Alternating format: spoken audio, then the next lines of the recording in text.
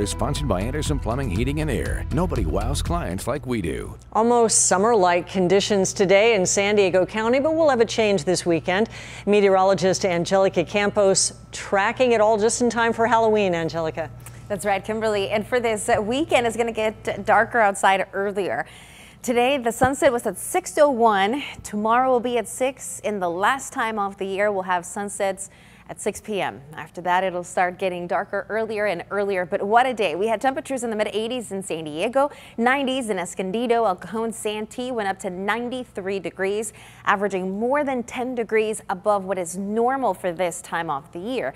But today's the warmest day. Tomorrow will still be mild, but a cool down will start and it'll be more noticeable in time for the weekend. As we look outside, clear skies, 75 degrees in downtown San Diego, still very warm.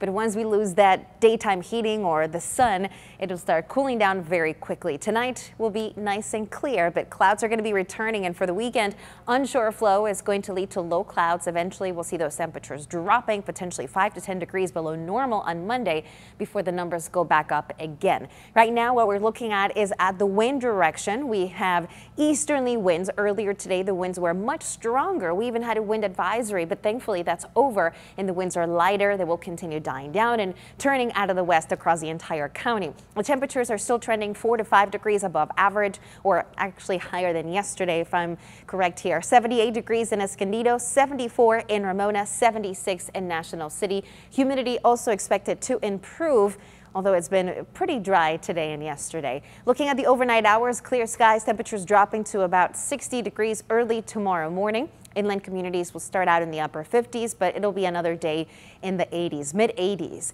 At the coast, dropping below 80 degrees, upper 70s for tomorrow, sunny skies, but still pretty warm outside. Saturday and Sunday cooling back down to the low 70s and 60s. We'll stay there into next week. Expect to see more clouds at night and to the early morning hours, maybe even into our inland communities. We'll see some of those foggy conditions Sunday night into Monday.